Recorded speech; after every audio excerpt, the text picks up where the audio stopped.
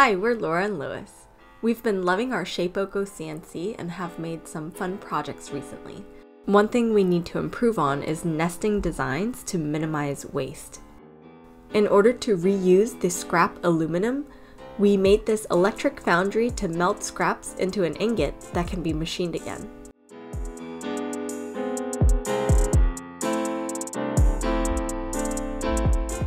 We started off with 10 insulated fire bricks. There are a few different types, so you want to be sure to use soft fire bricks like these larger white ones. They have better insulating properties compared to hard fire bricks. We arranged the bricks to create a simple box to house the crucible, allowing it to be loaded from the top.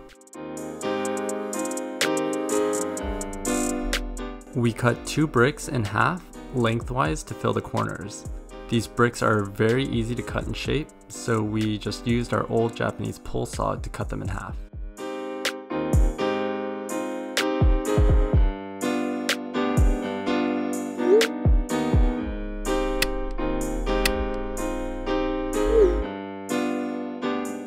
Next, we measured 3 evenly spaced lines from the floor of the foundry to the top rim around the perimeter of the inside. This marked the 3 rows the electric coil will sit into. Laura used a square file to create grooves into the bricks and used a scrap piece of the electric coil to ensure the correct depth. Meanwhile, I bonded the walls together with furnace cement.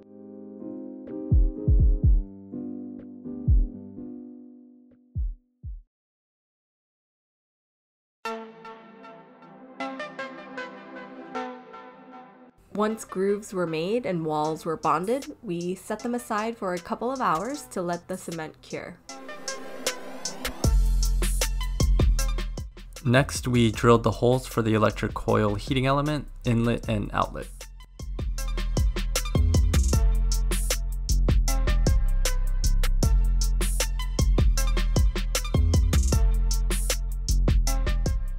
The final walls were bonded together with more furnace cement to complete the structure. We measured and cut 1-inch angle iron to fit along the outside corners of the foundry. This will help keep the structure secure and minimize pieces breaking off when moving about. The bricks are very brittle.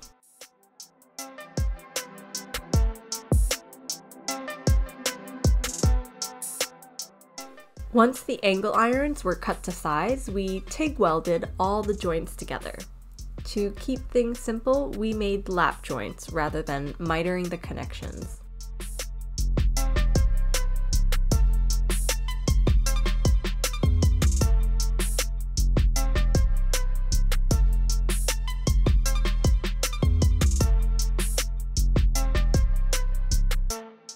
Moving on to the electrical portion, we used a PID controller and a solid-state relay, thermal insulated wire, and a K-type thermocouple that reads 0 to 1300 degrees Celsius. To house everything together, we 3D printed an enclosure and mounted a toggle switch and an electrical outlet we salvaged from an old computer power supply. Everything we used is linked in the description below. We wired everything according to the directions of the PID controller and left 2 long pigtails that will be connected to each end of the electric coil. We bolted onto the metal structure of the foundry using nuts and bolts. We later found out that the structure gets a bit warm and softens the 3D printed enclosure, so having an insulated layer like wood would be helpful. We made sure to connect the ground wire to the mounting bolt so that the structure can be electrically grounded for safe operation.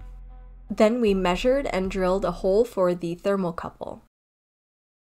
The temperature is picked up only 1 inch from the tip of the thermocouple, so we wanted to position this area closer to the floor of the foundry to get the most accurate reading. We made a small arm with a bit of adjustability for the thermocouple to mount to.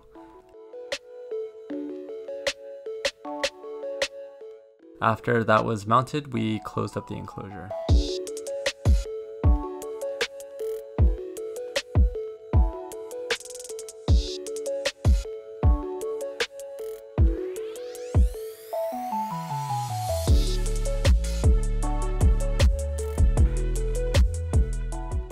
Using steel wire coil as the heating element, we calculated a resistance of about 9 ohms to give us enough power without overloading our 20 amp circuit.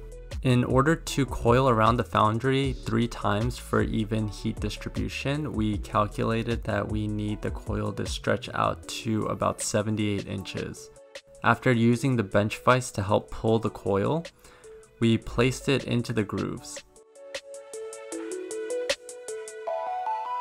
We straightened out leftover steel wire and shaped staples with a plier to help secure the heating coils to the wall.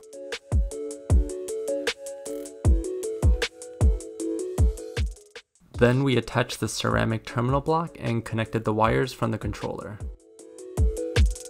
After that, it was ready to fire up.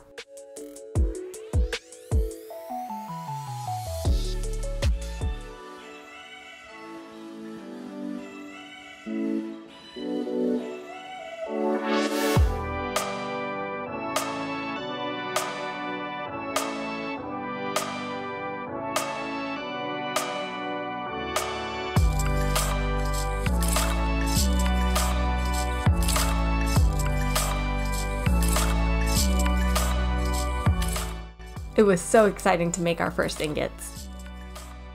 If you learned something new or simply just enjoyed the video, please consider sharing the video and subscribing. Thanks! Thanks for watching!